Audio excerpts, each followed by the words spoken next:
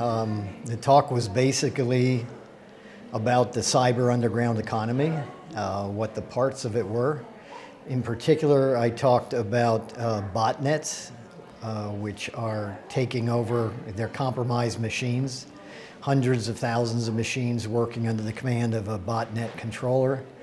And we were interested in seeing, number one, how they were controlled and what sort of things they did. This particular botnet was a Torpig botnet, and it collected credentials from banks, your login and password from a bank, so it could steal your money, could steal your identification. And we want to know just how effective it was, how much money was compromised in a short period of time, and how the individual compromised computers knew how to connect up to the bot master, which was changing their location quite frequently. And so we put a vulnerable machine out on the net so that it got compromised and became part of the botnet. We reverse engineered what sort of software they downloaded on it and found out what the protocols were for communicating with it. And so as a result of that, we found out that there's, literally hundreds of thousands to millions of dollars could be made in just a 10-day period that we owned the botnet. That is, we took it over from the individuals that originally owned it, and got a better insight into just how big a cost loss there was, and also identification theft. And so we got to understand that. We also, as a result of this, got to work with law enforcement and saw what kind of problems they ran into and how useful they were. Also the ISPs that actually supply platforms for these bot masters to run on to collect their data. And so it was kind of an interesting look into that part of the cyber economy.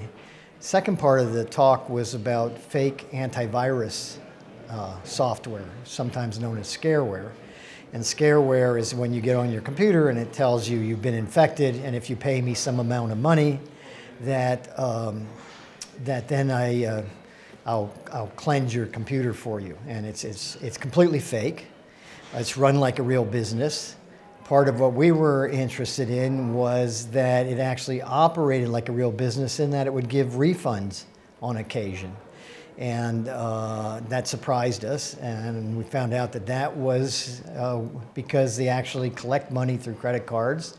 Those have to be processed, and when they're processed, if there's too many complaints, they could lose their credit card processor, would drop them as a customer. And so we worked out a financial model working with an economist to go and show us when it was that they actually gave refunds, and they kept very good track of when people complained to the credit card company and got refunds directly from the credit card company, which are called chargebacks. And when that increased to a level where they were threatened to be cut off, then they started giving refunds, and we could show a direct cause and effect of that. And so just another little understanding of the cyber economy. First off, I had very positive view of the summer study. I think it's particularly great for the students. I mean, for the students to get to encounter people that are doing the research and find out what the different kinds of research are. And I thought there was a good mix of doing introductory and overview talks on different subjects, as well as talks that go into details of what's going on, things that are more cutting edge versus overview, and that gives the students things to think about. I thought the idea of having the group breakouts and working on things was a good idea. I think if I had anything that was not that I would think about changing, it would be making the talks, put planned breaks in the talks, because 3.5 hours is a long time. Now, we did do breaks. We learned, I think, from the first day where that was better, but I think that's something to pay attention to because your attention span goes down. But I think the students felt comfortable asking the speaker, you know, they didn't ask too many in this session, but outside the session, coming up to the speakers afterwards and asking them questions, and I think that's a great thing for the students to get out of this, you know, to get to actually talk to people, not just listen to them or not just see a video of what they're talking about. So first off, I'm not aware of all the things you're doing.